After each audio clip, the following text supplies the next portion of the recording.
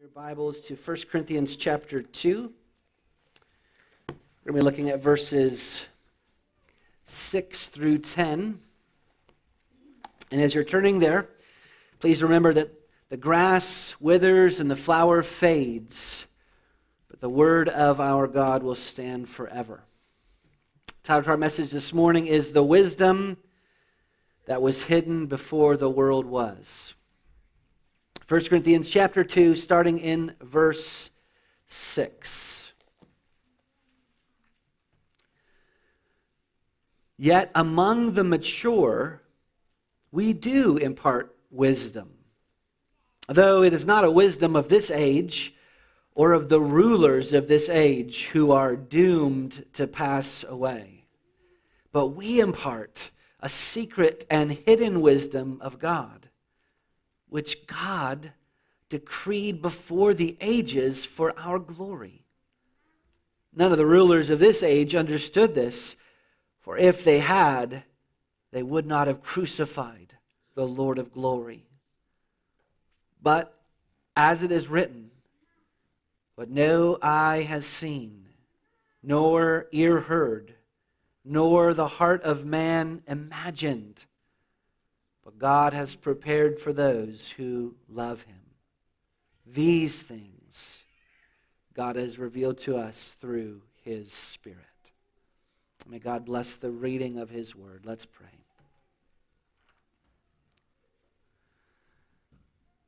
God, may this text come to life in the midst of us today. That by your Holy Spirit, Lord, you would impart to us that secret and hidden wisdom that you decreed before the ages for our glory. We ask that you would do this for Jesus' sake, that His name would be magnified this morning, and we would remember that we are glad because of Him. All right, please be seated.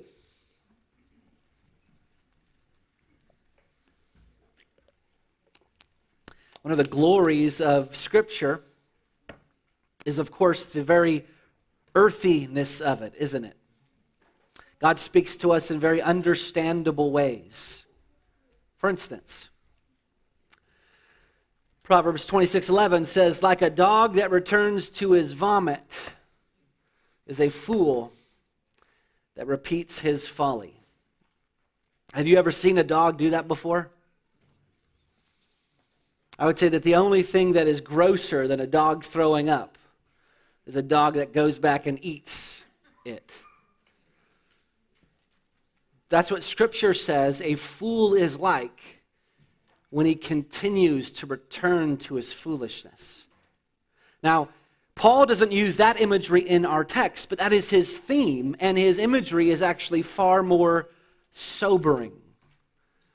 The Corinthian church was returning to the foolishness of the world, and like the world, they had become self-righteous, fleshly, and factional. Remember, they were dividing themselves up. Chapter 1, verse 12, Paul says, each of you says, I follow Paul, or I follow Apollos, or I follow Cephas, or I follow Christ. Beginning in chapter 1, verse 18, Paul started arguing against that position. And he's continuing that argument this morning. In our passage, Paul uses the most sobering argument. He says that the wisdom of this age that you're returning to, Corinthians, is doomed to pass away, verse 6. And he says that wisdom of the world is what crucified the Lord of glory, verse 8.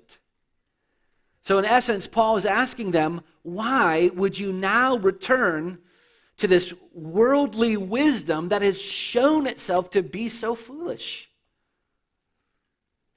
And of course, there's an immediate application for us, isn't there? It wasn't just the Corinthians that returned to the world's way of thinking. This is the story of the whole Bible. Israel desired to return to Egypt after God delivered them from slavery. Numbers chapter 14, verse 4. Let us choose a leader and go back to Egypt. They pined for the way that the world did things. This is a very real danger that all of us face, the desire to return back to Egypt, to think like the world thinks. So let me ask you just a couple questions. How do you think about your life? What controls the way that you make decisions from day to day? Is it what the world tells you to do or what God tells you to do? Or how would you finish this sentence? In order to be fulfilled in my life, I need fill in the blank. Now, how you answer that question reveals whether you're operating by the world's wisdom or by God's wisdom. So here's our big idea this morning. There are only two types of wisdom. The wisdom of this world, which leads to the grave, or the wisdom of God, which leads to glory. 3 parts to our message this morning. The first part is the wisdom that is doomed to pass away. That'll be verse 6. Second part is the wisdom that was decreed before the ages. That'll be verses 7 and 8. And then thirdly, the wisdom that cannot be seen, heard, or imagined. That's in verse 9. So let's begin. The wisdom that is doomed to pass away. Now, if you were in the Corinthian church, it would have been very understandable for you to think that Paul was an anti-intellectual. Because so far in this letter, he has completely assaulted wisdom. In chapter 1, verses 18 through 21, he said that God destroyed wisdom. In verses 22 through 25, he said that God's wisdom is wiser than men. In verses 26 through 31, he said that God chose only the most foolish people to be saved. In chapter 2, verses 1 through 5, he said that he didn't preach with plausible words of wisdom. So many have concluded that Paul was against knowledge or that he encourages ignorance.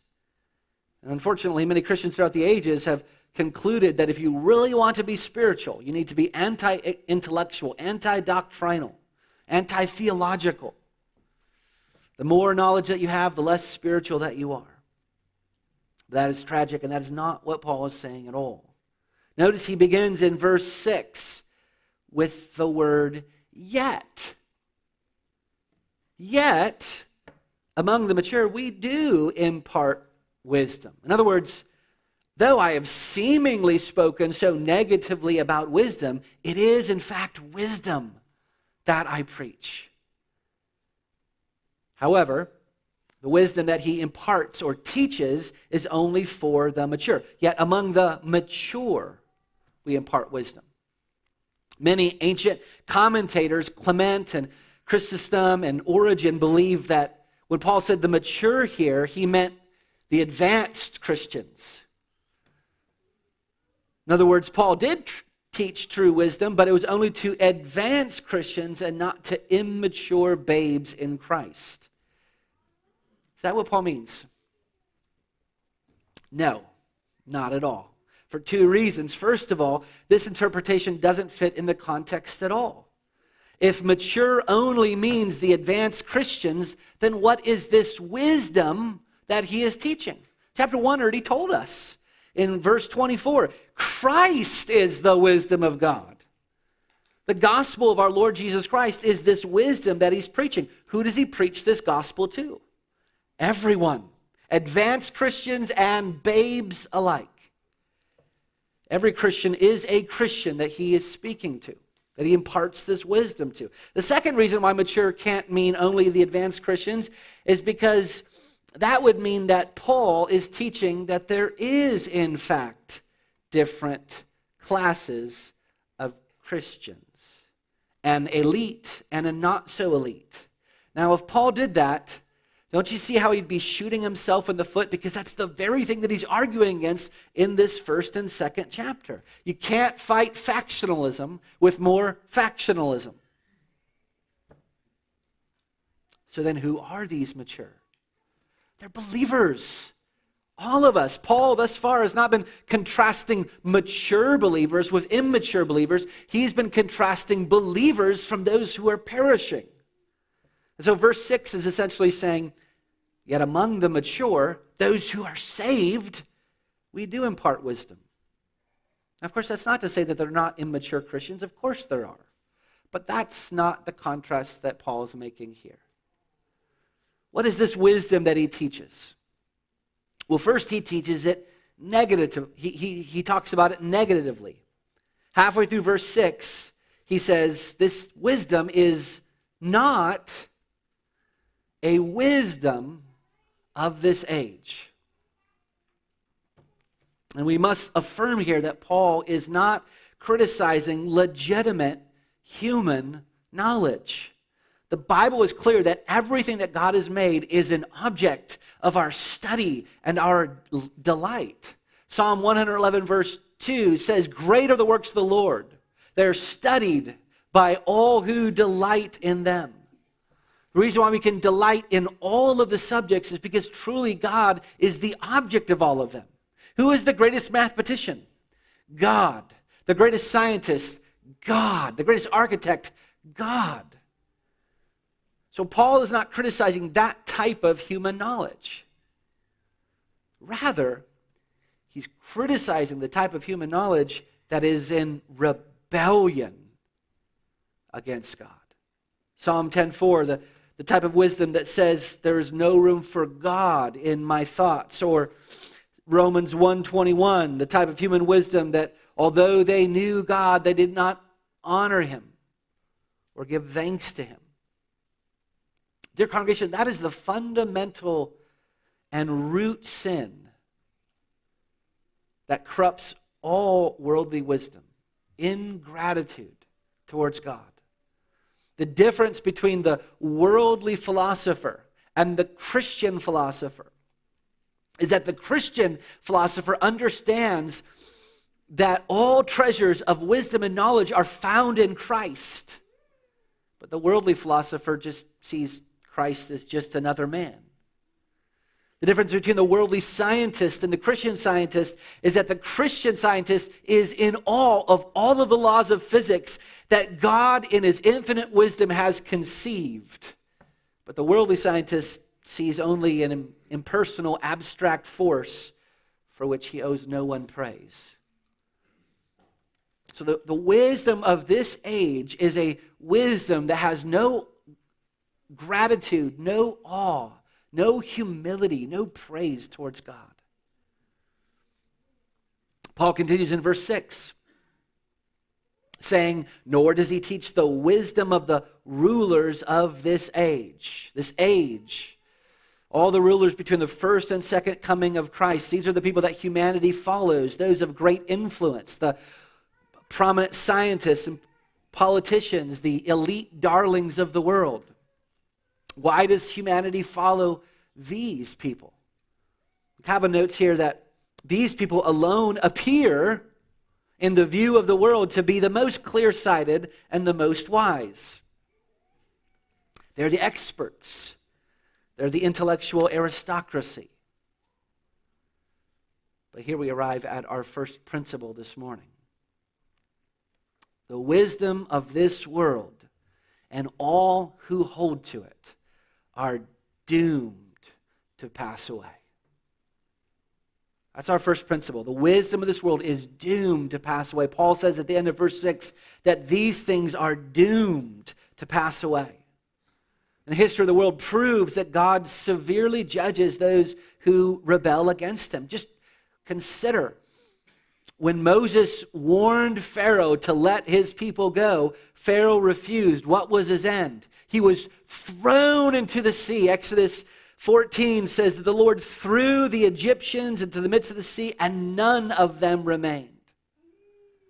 When King Herod, using his worldly wisdom, did not give God the glory in one of his speeches, in a speech, it says the angel Lord struck him, and he was eaten with worms, and he died. When Belshazzar, king of Babylon, exercised his worldly wisdom and got drunk using the vessels from the Lord's temple. The prophet Daniel pronounced his doom. He said in Daniel 5, "You've lifted up yourself against the Lord of heaven, the God in whose hand is all your breath. You have not honored him. Therefore, God has brought it to an end." That means you and all of Babylon. And that very night, Belshazzar was killed. And all who have walked according to this way, this wisdom of the world, will be brought to this same fate. I was just reading Psalm 37 yesterday. And it was, this is the inheritance of the righteous. This is the inheritance of the wicked. This is the inheritance of the righteous. This is the inheritance of the wicked. Listen to what the psalmist says. In just a little while, the wicked will be no more. Though you look carefully at his place, he will not be there. The wicked will perish. The enemies of the Lord are like the glory of the pastures. They will vanish like smoke. They will vanish away. Now listen to me very carefully. That is your fate if you have not submitted to the wisdom of God. Meaning, if you are not a Christian, the same charge against Belshazzar applies to you. You have lifted yourself up against the Lord of heaven. And perhaps you're saying to yourself, well, I don't want to become a Christian because if I become a Christian, the world will laugh at me. They'll think that I'm a fool. That's true. They will. But there's going to be another one laughing at the end of your life. In that same place in Psalm 37:13, it says that the Lord laughs at the wicked, for he sees his day is coming. Dear friend, it's true that the world thinks that the things of God are foolish, that holiness and peace of conscience and the worship of God and the love of neighbor, that the world thinks that all of those are foolish and trifle things. But what does the world offer to you as a substitute? Does it offer you wisdom to escape the wrath that is to come? Does it offer you wisdom to save your soul when God requires it from you? As certainly as judgment came for Pharaoh and Herod and Belshazzar, it's coming for you. You can't escape it. Each day that passes is closer to it, and the Scripture only offers one remedy. Flee to the Lord Jesus Christ. Jesus Christ was crucified. That's the message of the Bible. Jesus was crucified for sinners. And he was put to death for everyone who puts their trust in him. If you follow your own wisdom, you will perish. But if you receive the wisdom that he offers you, you will never die. The Scripture says that all who receive him, to those who believe upon his name, he gives the right to become the children of God. And the children of God will never perish.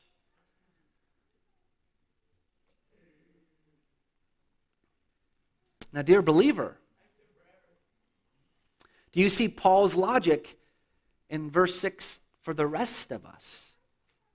Paul is asking the Corinthians, why do you adopt the world's way of thinking when it's doomed to pass away? The question is for us as well. They were guilty of worldly thinking because of their self-righteousness. How are we guilty of worldly thinking? How have we adopted the world's way of thinking? Think about your money. What does the world say about your money? It's yours. And you're free to spend it however you want. But what does God tell us? Do not lay up for yourself treasures on earth where moth and rust can destroy or where thieves break in and steal, but lay up for yourself treasures in heaven where neither moth nor rust destroy and where thieves do not break in and steal. Which wisdom is doomed to pass away? Think about the Lord's Day. What does the world say about the Lord's Day? Sunday's unimportant. It's just like any other day of the week, and there are far more better ways to spend your time. What does God tell us? Remember the Sabbath day to keep it holy. And our Lord Jesus Christ himself promises that when we gather together, when two or three gathered in his name, there he will be in the midst of us. Brothers and sisters, Christ is in our midst right now. what wisdom is doomed to pass away? Or think about politics. Picked all the hard ones, right? What does the world say about politics? Everything depends on the election in November. America will either perish or it will be saved. And whatever side of the spectrum, both parties are saying that. What does God say? He removes kings and sets up kings. My counsel shall stand, and I will accomplish all of my purpose. Which wisdom is doomed to pass away?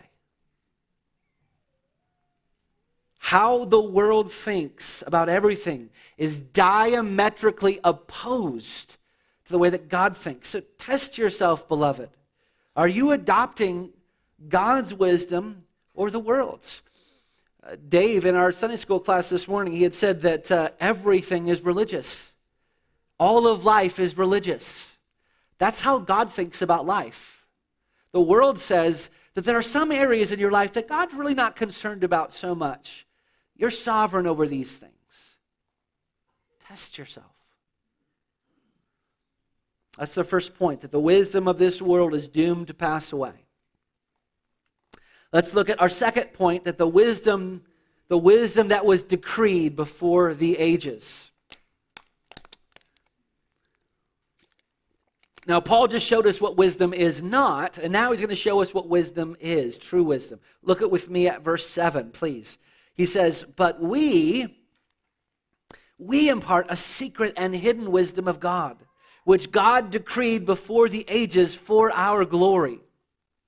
3 parts to this. This wisdom is from God, number 1. Number 2, this wisdom is secret and hidden. And number 3, this wisdom is only for God's people and for their glory. So let's look at those one at a time. First of all, this wisdom is derived from God. Verse 7 says, but we impart a secret and hidden wisdom of God, meaning that this wisdom has no human origin. When we preach the Bible, we are not claiming that these words found their origin in Paul or David or Moses. That's not what the Bible claims. 2 Peter 1:21 says that no scripture was ever produced by the will of man, but men spoke from God as they were carried along by the Holy Spirit. The Bible leaves absolutely zero room for compromise. It cannot be said, you cannot say this about the Bible, that the Bible is full of many good teachings, but it's not God's word. The Bible claims to be from God. If that's not true, then this thing is a lie, and all of it should be thrown out. But if it is true, then that means everything that it says is right. And anything that the world says that opposes it is false. Secondly, verse 7, this wisdom that we're talking about, this wisdom is secret and hidden. Again, verse 7 says, we impart a secret and hidden wisdom. Now, this doesn't mean that God's word is puzzling or his wisdom is puzzling. Those words mean that God's wisdom has been concealed. That's what hidden means, covered. Only to those who are initiated can understand it. In fact, human reason can never understand what this wisdom from God is. Before Christ came into the world, Plato, humanity's most brilliant philosopher, once lamented that the only way that the world could come to a perfect knowledge of religion is if a future instructor was sent from God. He said, you may pass the remainder of your days in despair if God does not send you some other instructor. That's profound. That's before Christ came into the world. That a pagan philosopher could have come so close to the truth, but he didn't have it. It can never be known through the wisdom of the world. Thirdly, this wisdom is only for God's people for their glory. Paul finishes verse 7 by saying, but we impart a secret and hidden wisdom of God, which God decreed before the ages for our glory. What does that mean? It means that God ordained or determined that all of his people, everyone who belongs to him, would come into this secret and hidden knowledge. And this happened before time itself. This is perhaps, I think, the most amazing verse that Paul has spoken in this letter so far. Before the first minute passed in this universe, before the sun or the moon or the stars, when all there was God, this infinitely happy and holy God sovereignly purposed that you and I would be taught this secret and hidden wisdom, and it would be for our glory. Our glory. When Paul says that here, he means everything that pertains to our salvation, everything that's included in it. Which means that this gospel, the gospel of the Lord Jesus Christ, is this wisdom that Paul is speaking about. The gospel is this great mystery that Paul is imparting. Therefore, we arrive at our second principle. God's wisdom leads not only to our salvation, but to our glory. God's wisdom leads not only to our salvation, but to our glory. Do you see the fundamental contrast between verse 6 and verse 7? The wisdom of the great men of this world ends in their, destruction, verse 6. But in verse 7, God's wisdom leads not only to our salvation, but for our everlasting joy. I mean, think about the story of the rich man and Lazarus.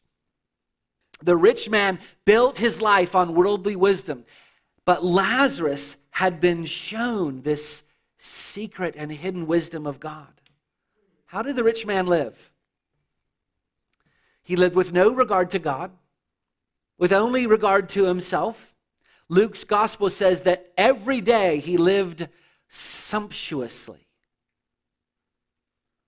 How did Lazarus live? Well, he loved God and he loved his Christ. However, Luke's gospel says that he was greatly afflicted. He was covered with sores, and even the dogs came and licked them. He was so poor that he would have wished to have the scraps that fell from the rich man's table. Lazarus suffered greatly. And then the story goes like this. They both died. And then we see the other side. The rich man had peace for 70 years at best. But Lazarus has peace for endless ages. The rich man's sufferings began on the day of his death, but Lazarus on the day of his death was welcomed into God's everlasting arms. The rich man has more agony in hell than he had comfort here on this earth. But Lazarus had more glory in heaven than he ever suffered here. What a vivid contrast between those two types of wisdom. The rich man lived by worldly wisdom. Lazarus was given the secret wisdom of God. Who would ever choose that wisdom of the world, given that type of picture? However, Paul's argument in this section is that the gospel is something that the world can't see, can't grasp. It's hidden from them. Look at what he says in verse 8. None of the rulers of this age understood this, that is this God's secret wisdom, for if they had, they would not have crucified the Lord of glory. Who are these rulers that Paul's speaking about here? In verse 6, it was more general. It was all of the rulers between the first and second coming. But here in verse 8, he gets more specific because he says these rulers killed the Lord of glory. So he, at the very least, is referring to the Jewish high priest Caiaphas and the Roman governor Pontius Pilate, they, along with many others, crucified Christ. And they did so, why? Because they didn't understand this wisdom. We need to be very careful how we think here. It's not that they didn't cognitively grasp the gospel. Caiaphas knew what Jesus was saying. It's that they didn't welcome it personally. They didn't receive it. Pilate knew what Jesus was saying, but it was too far-fetched for him to believe. They didn't receive the gospel as true truth. Why? 2 reasons. First reason that the wise of the world do not receive the gospel is because God has hidden it from them. This is one of those difficult truths that you have to wrestle with, but this is what the Bible says. God has hidden His wisdom from the wise. Jesus said himself in Matthew 11:25, I thank you, Father, Lord of heaven and earth, that you have hidden these things from the wise and understanding and revealed them to little children. This is God's sovereign prerogative. But there is a second answer. The second reason why they didn't understand the gospel is because they were willingly ignorant of it. In other words, they didn't want to understand it. They don't believe because not of any intellectual problem, but because their hearts are hardened with sin. Ephesians 4:18 says they were darkened in their understanding, alienated from the life of God because of the ignorance that is in them due to the hardness of heart. And the greatest proof for the hardness of these rulers' hearts is they crucified the Lord of glory. How hard does your heart have to be to crucify Christ? That's what verse 8 is essentially saying. Had they understood the gospel, had they welcomed it into their heart, this would have never happened. They wouldn't have done this.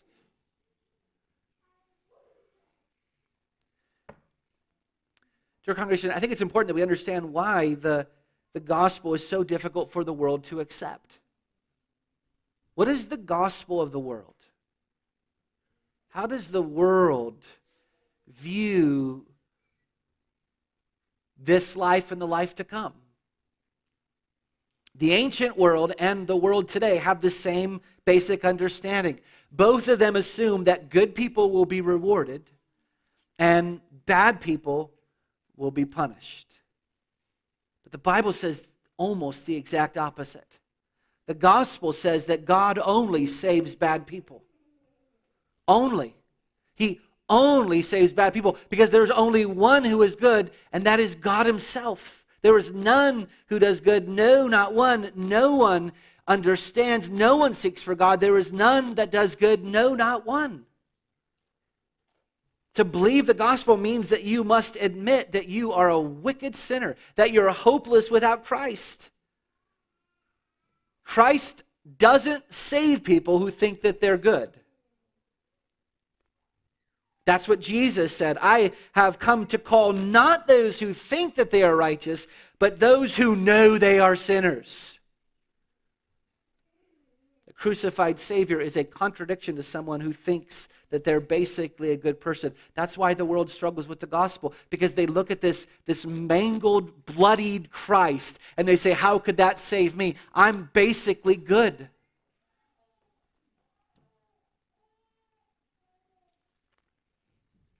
That's our second point.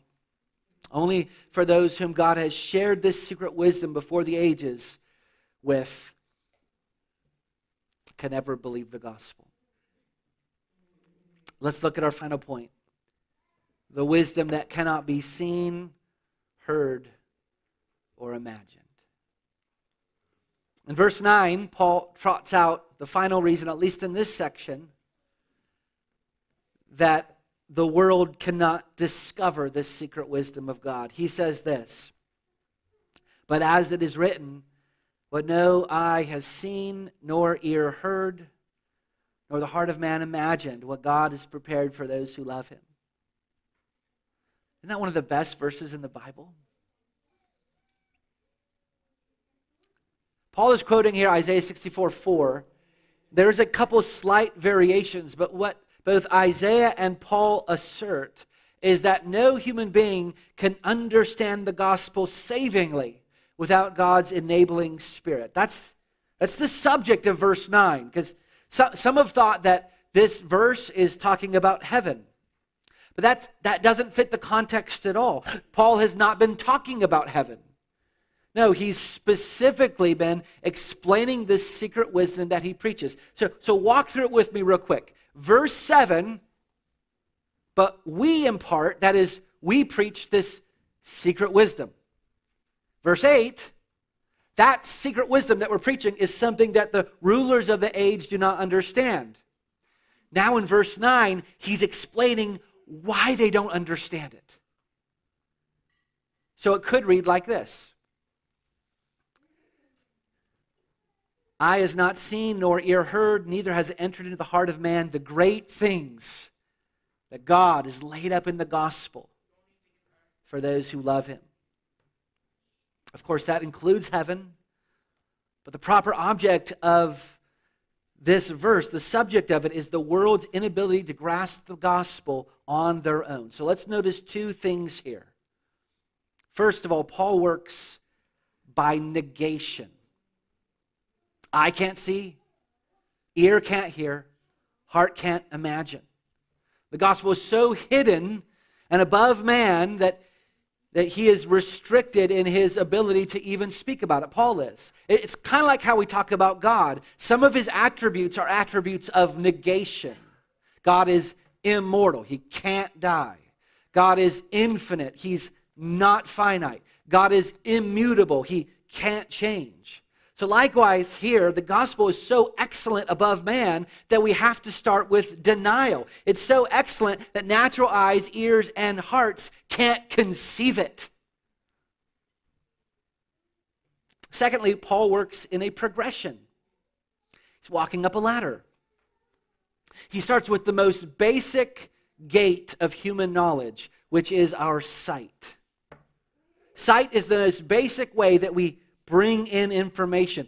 It's the building block of the scientific method, observation. But what Paul is saying is that the gospel is not something that can be understood through sight. Okay, well then what about the next gate of human knowledge? Our hearing. We take in information through our ears. Certainly someone can teach us the mystery of the gospel, some great teacher or philosopher, but Paul says no ear can hear. Finally, the last gate of human knowledge, our reason, what our heart can imagine. Certainly, if we just had enough time to think and reason, we could come into this understanding of the gospel on our own, right? But again, Paul says no. Isn't that amazing? This is profound. These three things, sight, sound, and reason, represent the way that we understand everything in the world. Everything. But Paul is saying that is not how you understand the gospel.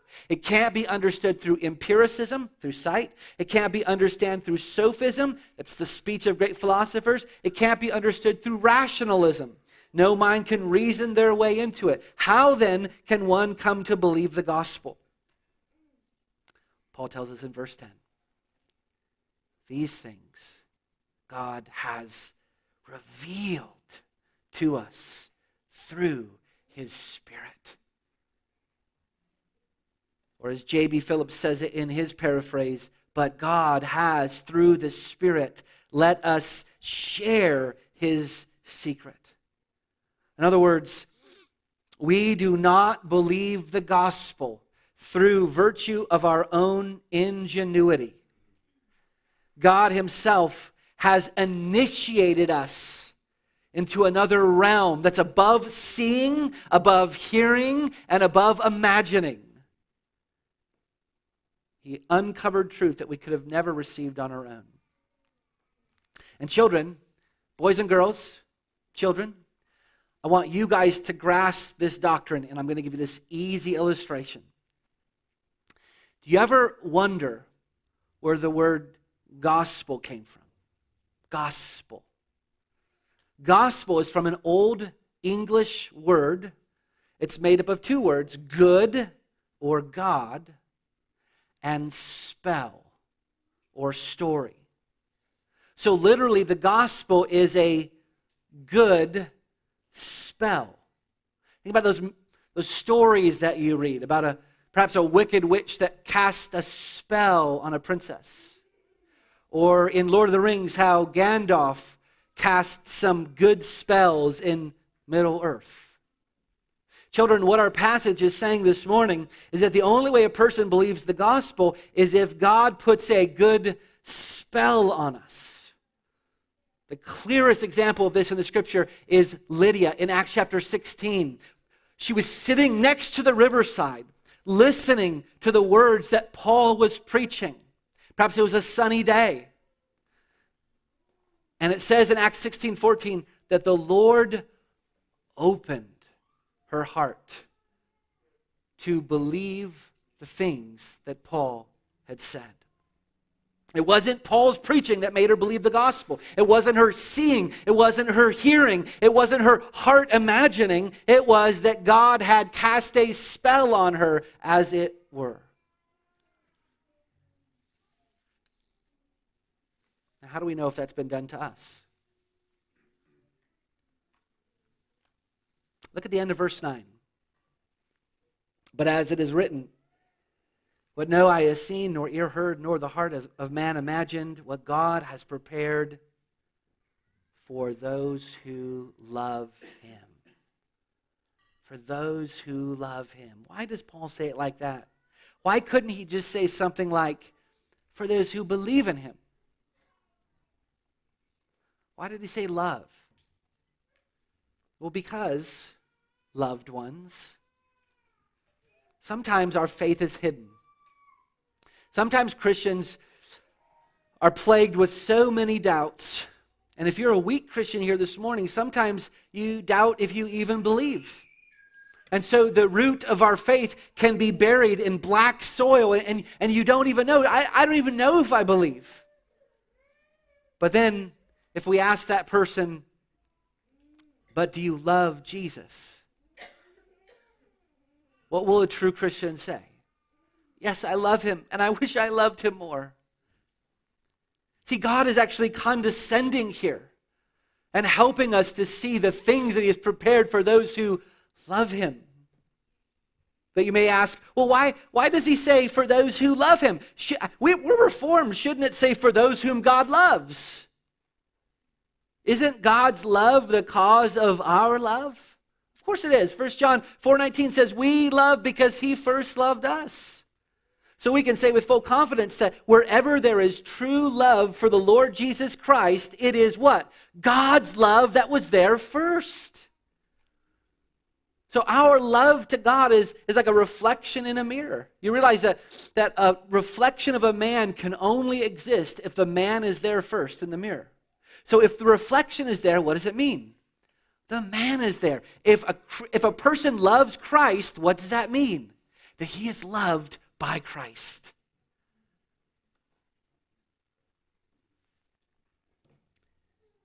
So how do we apply this passage to our lives?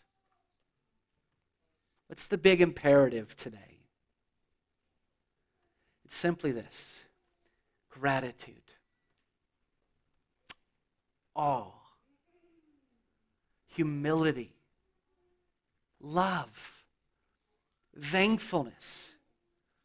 Gratitude is the most powerful weapon against every vice that you have. Try it sometime. Try to be self-righteous when you are filled with gratitude towards God. Try to be given over to hatred or frustration or cruelty or the lust of the flesh if you are given over to a grateful heart of what God has done for you. This is Paul's method. Paul's trying to strip them of self-righteousness, and what does he do? Look at what God has done. Look at what God has done. He's filling up their hearts so there's no more room for this nonsense. So, beloved, what has God done for you? What has He done for you? He has prepared for you things that eye could never see, ear could never hear, heart could never imagine. And this idea of preparation is so vital for us to grasp. Just as God prepared the garden for Adam before He created Adam, so God prepared a Savior for you before you ever even came into the world. Don't you realize that the greatest things take the longest preparation? The greatest things in life take the longest preparation. While Solomon was still young, David, his father, started gathering stones and wood and all the building materials for the temple. And then, even when Solomon started building the greatest temple ever built, it took 20 years to build. Dear saint, do you know how much greater your salvation is than Solomon's temple? God has been preparing it for all eternity. On the last day, you're going to hear these words before you enter into the kingdom. Come. You who are blessed by my Father, inherit the kingdom prepared for you from all eternity. Prepared for you. God has prepared this gospel for you, first of all, by electing you. Blessed be the God and Father of our Lord Jesus Christ, who has blessed us in Christ with every spiritual blessing in the heavenly places, even as He chose us in Him before the foundation of the world. Step one in your preparation, God chose you to salvation. God prepared the gospel for you when He gave the first promise to fallen man that the seed of the woman would crush the head of the seed of the serpent, Genesis 3:15. God prepared the gospel for you when He gave that first promise to Abraham when He said, in you, Abraham, will all the families of the earth be blessed. You are part of those families of the earth. You're here today because God promised something to Abraham. The gospel was prepared for you when God sent prophets and priests and kings into the world, all foreshadowing the ultimate prophet, priest, and king, Christ Jesus.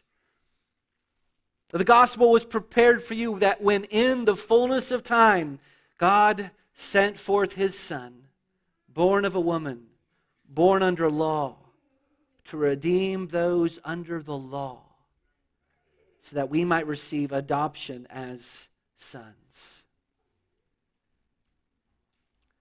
And after Christ rose from the dead, He still is preparing for you right now, beloved. What He said to His disciples in John 14 applies to you. I go and prepare a place for you. Prepare a place for you. And if I go to prepare a place for you, I will come again and take you to myself, so that where I am, you may be also. Beloved, God has always been preparing the gospel for you. Isn't that something to have gratitude about? To be in awe of? To be in worship over? To have true humility created in your heart? Think about that this week. Your greatest problem is not that you're not doing enough. Your greatest problem is that you don't look at what God has done enough. What has God done for you? Let's pray.